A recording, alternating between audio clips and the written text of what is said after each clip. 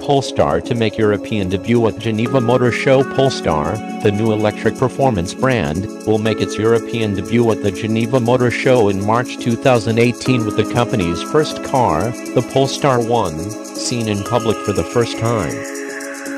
The Polestar 1 is an electric performance hybrid GT with 600 HP, 1000 Nm of torque and with 150 km of range in pure mode, has the longest electric-only driving range of any hybrid car in the world.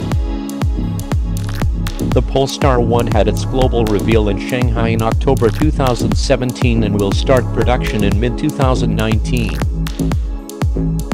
We are looking forward to exhibiting at the Geneva Motor Show and are excited to hear feedback and see the reactions from the public on our first car and our new brand, says Tomas Ingенlat, Chief Executive Officer at Polestar.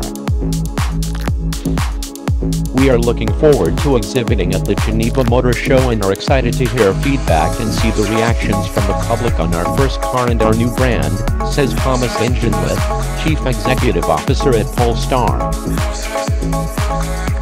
Our stand in Geneva will be a powerful incarnation of what our brand embodies: uncompromised, pure and progressive design. Polestar's European debut begins with a media event on Tuesday, March 6, 2018 at 16:30 Central European Time, with the stand open to the public from March 8 to 18, 2018.